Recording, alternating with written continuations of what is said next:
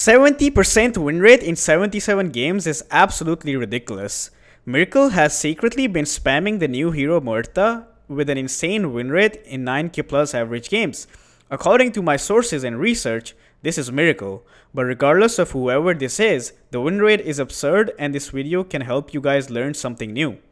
I've seen many of his games and his early build literally never changes. He always goes for the magic wand build, which is magic wand plus 3 branches. Sometimes he goes for magic wand plus 1 branch and a set of tangos. This is usually when he loses gold in the picking phase and can't buy triple branches. The possible reasoning behind this is that Muerta is an intelligence hero, meaning that a rate band doesn't benefit her as much as it would benefit an agility hero. Null talismans are really bad in the current meta as it doesn't offer anything more than the 5 damage you get from it on intelligence heroes. A better alternative is to rush your power tread straight after the early build and buy the robe of the Magi, which gives you plus 6 intelligence, which means plus 6 damage for intelligence heroes. Magic wand gives you plus 3 attributes and the 3 extra branches also give you plus 3 attributes, meaning that you get the same damage benefits you would get from buying null talisman components. So overall, this build is the best of both worlds. Moving forward, here you can see that his team is fighting for the bounty runes. Instead of just AFKing in his lane, he goes and helps his team. Notice how, because he showed up, his team is suddenly winning this fight. If he didn't show up, this would probably be a 4 versus 4, and there's a good chance his team will lose. Not only do they win the fight, and he gets a kill and 2 assists, they also get 3 bounties because of that. So overall, this was a really decent move from him. Moving on to the laning phase, here you can see that the creeps are aggroed. I would expect him to use his Q to secure this creep, which he does. So this is like a good tip in regards to how you want to lane if you have a hero that has spells to secure range creep. Heroes such as Luna has her Lucent Beam, Sven has his stun. You can use these spells to secure the range creep. Here you can also see that these two are trading and he's trying to help his support, which is really nice. Something that you can practice in your games. And now he just like denies this creep. So notice how against Rubik, it's like very weird that against Rubik you can just like deny like that. The thing is that Rubik uses lift on the fight at the bottom lane, which is why this guy knows that there's no Rubik faithful to secure this range creep. So he just like puts the melee creep onto the range creep, zones him out, and then just like denies it. And after that, what you see here is that after this wave dies, like right now, what he does is that he doesn't drag that wave inside the tower. This is because if he drags these creeps inside the tower, then the tower will just kill it, and these 4 creeps will then push into the Broodmother, who's not dragging the creeps inside it. Notice how because he keeps the wave here and then keeps his static here, even though he has no option to deny these 2 creeps, what happens is that his creep wave stays here rather than if he put the wave inside his tower, the creep would be here somewhere, which would be really bad for him. Here, I want you to notice another thing, which is that you see him use his Q on the range creep, which means that he got the creep, right? And now he has 4 creeps and the enemy has 3 creeps. So what he should do right now is he should aggro the melee creeps onto his range creep, which he does. The reason behind doing this is that if he doesn't do that, his wave will push into the enemy tower. Why? Because he has more number of creeps than the enemy do. Whenever you have more number of creeps than the enemy does, it indicates that your wave is going to push into them, which is not ideal. As creep equilibrium, you always want your wave to be here rather than here. There's like basic reasoning for that. The closer the wave is to your tower, the more safe you are. So for example, if your wave is like here near the enemy tower, you can't really harass them. And if they go on you, you have to run all the way back here. And similarly, if the wave is near here, you can just like run back to your tower. Or if you go on them, they have to go all the way back here. So this is why he aggroes the melee creeps onto his range creep, because range creep is a creep that is like completely uncontested when 2 waves meet, right? Because they just like keep hitting from behind and no one does anything about it. But if you aggro their melee creeps onto your range creep will suddenly die, and then it will be like 3 versus 3.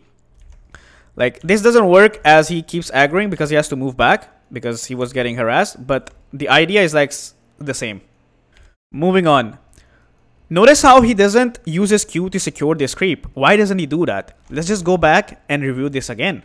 So here, the Brood aggroes these creeps onto the range creep, but Muerta doesn't use his Q to secure it. So there's like 2 reasons behind this. One is that if you look at the movements of the Brood again, he aggroes the creeps onto the range creep, And then as soon as the range creep is like below HP, he aggroes the creeps again away from it, making it so that if Muerta uses his Q, he will like mistime it, and then this creep will be left at like one hit, and then Brood could deny it. Miracle saw this beforehand and did not use it, so this way it doesn't get denied. Another thing is that Rubik and Brood, like if he has to like secure it with his auto attack, Rubik and Brood can do a lot of damage to him. So now he has to just like basically give it to them because he can't do anything because he's out of position. Moving on, so there's like a wave here. Brood aggroes the waves onto his range creep again. Notice how he doesn't use his Q to secure that creep, meaning that he wants to save it for something else. So let's see what actually happens. So here, CM goes on the Brood. They use all of their spells on him, and Brood loses a lot of HP. So this is like another thing. Like the reason why CM is good with Muerta is that she basically setups for her fear, right? Which is really nice. And the other thing to notice here is that they coordinate their spells, and now Brood has like very low HP. Another thing is that Radiant has another wave coming, which means that there's going to be 7 creeps heading into the Brood's tower, and Brood is like super low.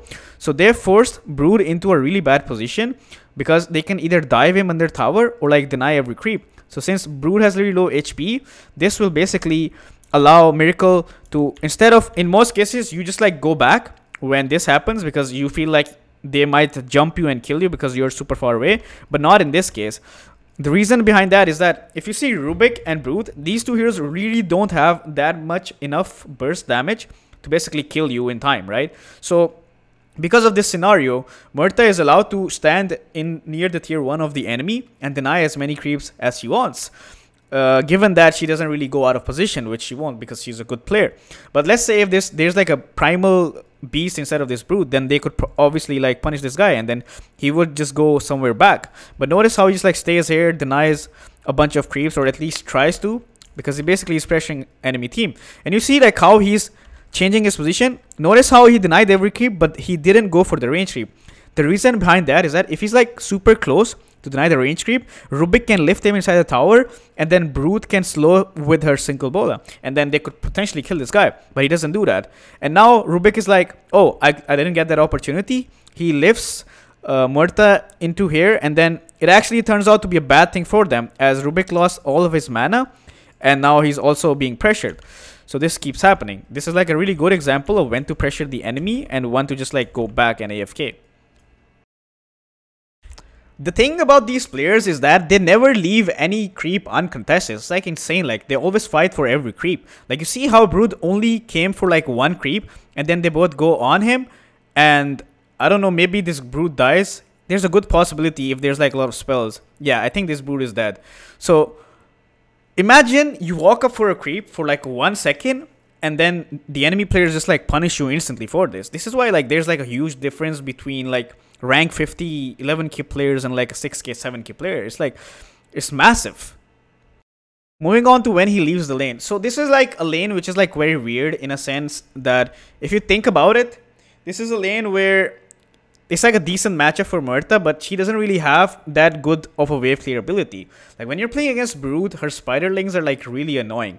So as soon as Brood hits 6, there's a good chance that if you stay in the lane, you might end up feeding. So you just have to leave the lane, or someone in your team has to go and gank her. But the condition that we're in right now is that CM's TPing towards bot, like she's already bot. It's like a visual bug. So CM's bot, and these guys obviously don't want to leave this lane because they're pressuring bot lane because AM's dead. They want the bot tower. So the best thing that Miracle can do right now is like leave the lane if Brood is 6. I think she is 6. And so otherwise he will just like end up feeding. So Husker's not going to TP top because he's like not good against Brood anyway. He doesn't have any wave clear. So there's no counter play to this rather than just like avoid feeding and then leave the lane. So let's see this is what happens after that. So he just like stays here. Brood hasn't showed that she's 6. So she now shows that she's 6. Miracle loses a lot of HP. He uses his ult, which lets him stay alive for a bit because of the physical damage thingy where you can't get attacked. But holy shit, they're like diving way too deep for this. And he ends up dying. And now notice how he just like looks at his teammates like, wait, why is no one TPing? But like he needs to understand that CM doesn't have a TP, and Husker just like doesn't TP. He's like a very greedy hero. So this is like a good example of when to leave the lane. Like whenever you feel like, yeah, I can't really stay in this lane, then his best chance is just like leave without feeding. Okay, so moving on to the next thing. So notice how he like TPs here rather than walking here, right? So I want you to look at a few things. I want you to go back a bit. So he's like standing here in base, looking at where he can possibly go to farm. So he can't go to top lane because if he TPs top, he's just gonna feed again, which is going to ruin his game. And the other thing is that his primal beast just bought back, and he's farming bot because he's very tilted. So this is, he can't really TP bot and like try to take farm from him because he's already tilted, and it's like not the best move. He wants his primal beast to recover. And then on mid lane, there's like Husker. So he has absolutely nowhere to farm because he can't go near this point because he will just die to the brood. He can't farm ancients because it's like really weak. So the best thing he can do is that he can just like walk here and like farm whatever he can here until there's like a big opening where he can go. But instead of walking, what he does is that he TPs. So now the reason behind him TPing like this is because if you look at the timer, it's close to the stack timer. So if he TPs right now, he can potentially stack or like twice farm this camp twice. So if he walks here, then he possibly misses out on this timing and can't farm as well as that. After this point, he just like keeps farming, can't really go top, goes anywhere beyond this point. Brood is going to kill him. So he's just like very sad right now. There's like literally no space on the map. This guy's farming ancients. Bottom is like a disaster. If he goes here, he dies. If he goes top, he dies. So he basically has zero space on the map. So he just like looks for the nearest spot. So he goes mid and like wants to deep push this because that's all he's going to get. That's like 70, like 150 gold. That's all he's getting. So after this point, he sees Brood in vision. They have literally zero space on the map. So what they do here is that they use Moonlight Shadow and then they set up a kill on Broodmother, I hope. Yeah, Broodmother dies. And I want you to notice one thing. He literally does not care if there's a fight going on here. He doesn't give a shit. He's like, I'm out of here. So the reason behind this is that since Brood died, this entire top area is free for takes, right? He can go top and like push in a wave and then move his way backwards, right? And then farm these jungle camps. He got like 20 seconds of a breathing time and he's just like utilizing it instantly. So he goes top, farms this, and he's just like keep farming until the Brood is going to be alive and have spiders again. Then he has to go back again because Brood is like, so Brood shows top and then he's like scared again. But notice how one move opened up some of the map for them. So now another thing to see here is that he's farming, but his teammates TP both, his supports TP top, and they smoke with him. So the reason why they're smoking is because they just saw this Brood TP top, and if they manage to kill him again, that means that top area is completely under their control, and then Muerta can farm somewhat. So they go on the Brood here. They end up killing her. Hopefully, yeah, Brood dies, and now Muerta can just like safely farm this area. He can stay here, right? So these two moves, pushing Brood out of the top lane or killing her, really helps Muerta farm. This is how like Dota basically works. Like if you have zero space on the map, rather than griefing your teammates by taking their farm by like going into triangle and farming jungle creeps with Husker or like ruining the primal beast's game, he's making moves to make space for himself. He's shot calling his supports that we should smoke and kill this Brood and get him out of the map. So he's just like chilling here, farming here, which is really nice to see. Like this is really high level plays. And then Brood TP's in again and they catch him again. There's no way he dies again, right? So they're chasing him. Yeah, he's like fine unless... Oh, that was really good. That was really good. So they end up killing Brood thrice, which is like literally game changing. And now Brood has like Brood's game is like completely ruined. And you see that Muerta is going back and like gaining more in farm. This one kill is gonna allow him to like farm a lot of the map. So let's see what he does now. So there's like no camps available. Top lane Brood is back, so he can't really go because his team is making a move at bottom lane. So he waits for the wave to push in, then pushes this in. What will he do after that? So there's like a few choices. He could either go towards top and farm this, or he can farm triangle, but Husker's already there, so he doesn't want to take his farm because Husker also needs BKB before he can do anything. And his team is setting up something at bot lane, so he can't go there. So this is like the only spot where he can go. If he goes mid, he might die. So he goes here, he farms this camp, and then he scans this, and... Oh, scan reveals something because someone showed in the... So he's like, oh, I can't go beyond this point. I can't go mid because there's a good chance I can die because the scan proves. So what does he do? He can't even farm triangle. So what he does is that he TPs towards bot because they saw OD on the map. So now This is like the only move he can make on the map, right? Like if he goes mid, there's a good chance he can die. If he goes top, there's like brood, he can die. He can't farm there. Instead of wasting his time, there was like no camps in their triangle. Instead of wasting his time, he just goes bot.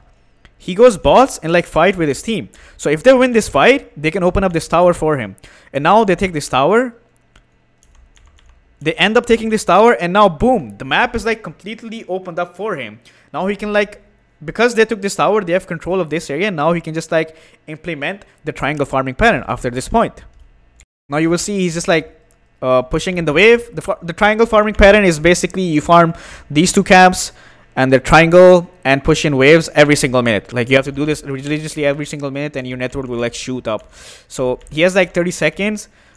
He stays here. They're trying to make a move because I think CM called for it.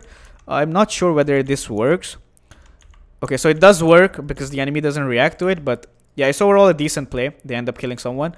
And let's see how he like plays on the map now. You see like how he has so much space suddenly. He's like farming a lot. Farm this camp, farm this camp.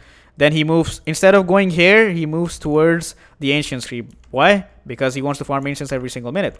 So this Husker is kind of griefing him. Have you noticed the difference between this player and the Husker, right? He didn't sacrifice the Husker's farm for his own early game because he wants the Husker to have impact. So even though Husker has BKB and Muerta does not, this Husker is still trying to take farm from the Muerta. So the rank difference really shows, right? This guy's 300 rank and this guy's like 64 rank. So skill difference is like very visible how you want to adjust your team. So he just like stands there, and I just want you to notice how religiously he keeps farming Ancient Creep every single minute. One of the most important things as a carry is farming patterns. Let's just look at how he adopts to the farming pattern. So he's farming the triangle right now at the start of the minute. And where does he go after that? Usually you just go towards the bottom area, you farm these two camps and then push in these waves. But let's see what he does here. So he farms this, takes a bit of time, and then he goes towards the mid wave rather than going bot. So he pushes in the mid wave, which means that he prioritizes pushing waves a lot. Then he just goes back towards the bottom area. He stacks this camp and then pushes this out. This is actually pretty nice. He pushed in the mid wave, stacked the camp as well, and then pushed in like a double wave.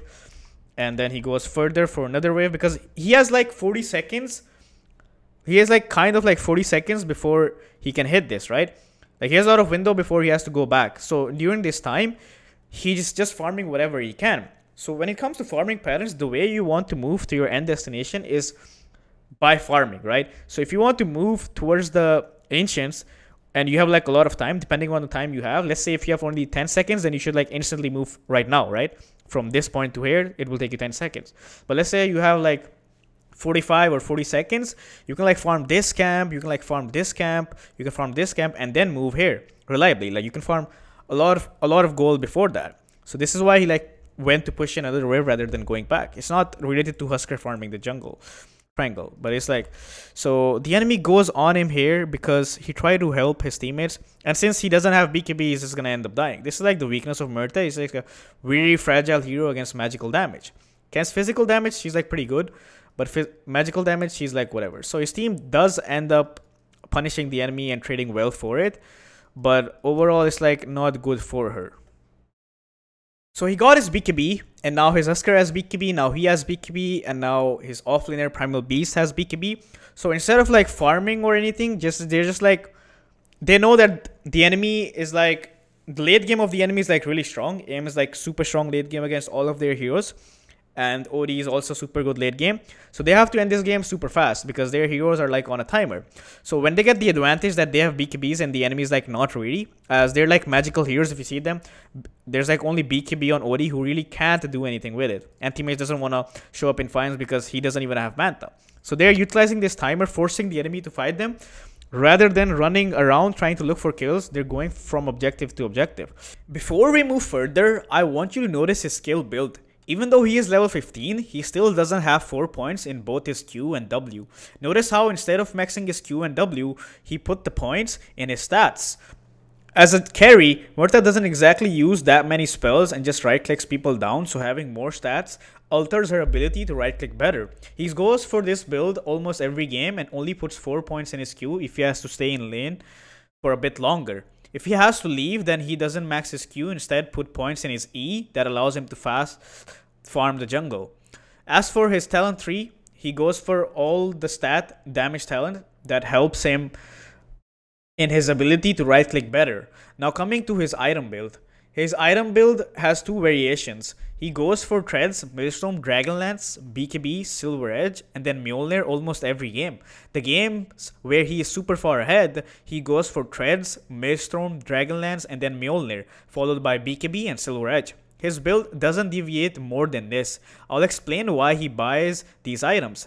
The Treads help him in farming as it provides him with attack speed and damage. Maelstrom is also his farming fighting item, but mainly for farming as it procs with her E and lets him clear camps faster. Since this hero has a decent base attack range, in order for her to reliably right click with her ult without being kited, additional attack range from the Dragonlance helps with that. BKB is a pretty self-explanatory item. You don't want to get bursted down during your ult or stunned while you're in your ult, and then Silver Edge is your damage / mobility item. Anything after that is luxury depending upon the game. So they push in this tower, the tower's dead. The enemy cannot respond because they have 3 BKBs. How do you fight into that? So now, instead of running around trying to chase this anti-mage who can like blink around or like other heroes, they're just like going to Rosh. The reason why they're just going to Rosh is because if the enemy doesn't want to give Rosh to them, they will like try to fight here. And if they try to fight here, they will lose. So instead of like wasting their time running around, they're forcing the enemy to come towards them or give them the objective. This is like a win-win situation for them. So they go here. As soon as they move here, the enemy shows up because they don't want them to go Rosh. And you will see what happens there. Jakiro's dead. Odie is also dead. So now 2 heroes are dead, which means that they just get Rosh for free anyway. But instead, they get 2 extra kills. So here they go for Rosh, which is really nice. And now they just got Rosh, which is cool, right? So even though they got Rosh, technically what players do is that as soon as they get Rosh, they just like run around, oh, we're gonna like end the game. We wanna go take this tower. We wanna go take this tower, right? We wanna take towers individually and do stuff. But what you will see here is like he's just like going back. Because in high average games, good players don't like to avoid using resources on the map. Like there's like a wave pushing here. They should like push it out, use a resource, right? It's like free gold. Use this entire resource and then make a move when you feel like there's nothing left on the map to farm. So he's just gonna push this in, farming a lot of the map, and then his team is moving towards the bottom area because they want to take the bottom side of the map, because top side is like useless now because they already have Rosh. Controlling the top side doesn't really do anything. But if they take the bottom tower, they can get outposts and that entire jungle, which is really nice at this point. So you only want to like play top when you need Rosh or something. But other than that, or if you're like Radiant, because you want to control the outpost area of this. But if you're like Dire, then unless there's Rosh, you have absolutely no reason of playing top. Or if the only objective that is left is in the top area, which is like this tower or whatever. So they go here, they end up killing the anti-mage, which is a really nice kill. And now they have an opening where they can go and pressure towers. So they're going mid. They see Odie here. So they instantly, instead of like pushing, they're trying to wrap around on them and then kill them. So they fight here. Odie will die because he can't actual himself. And now 2 more heroes dead, which is like an opening to get this tower. So now they have bot tower. They have bot control with the outpost. And now they're moving towards the top area. So this is like really nice. Like they get another... Oh, they're going to kill the anti-mage again. So anti-mage dies again. So at this point, the game is like pretty much over, in my opinion. And we'll probably see the game end in the next few minutes. The main thing here is that I want you to understand that they're just like increasing their lead rather than risking trying to take objectives. They're just like farming around the objectives on deeper into the enemy territory, which means that the enemy cannot access these camps, like this camp, because they're pretty scared that, oh, they have BKBs, they have Aegis. It's really hard to fight into them. We have to avoid them. Which is why they can't really farm much. And if they don't play super disciplined, the enemy is not going to make mistakes. Now they're forcing the enemy to make mistakes like this and then go over that. Okay, so since Muerta used BKB here, this is like a bad fight because there's a good chance she will just like die here if she doesn't have BKB. Even if she... So I think they should just like go back at this point. So they're fighting. He goes in. He gets astraled into Ice Path. then Meteor Hammer, and then just dies. Yeah, this is gonna happen because like if you don't have BKB on Muerta, it's like you will almost always die. So as soon as he respawns, he just like goes back mid again because they understand that they have like a really big advantage at this point, and throwing it away doesn't, like, farming won't really change anything. They have enough items to like end the game. So he just like goes back in again. Now they're pushing. Antimate's dead. A lot of heroes are dead.